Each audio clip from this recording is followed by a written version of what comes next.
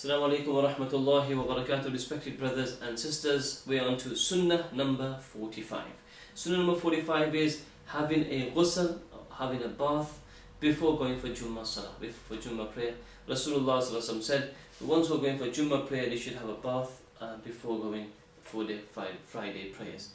So brothers and friends, I'm sure most of us do have a bath on Friday, but now just make niyyah that this is a sunnah of Rasulullah sallallahu'alayhi wasallam.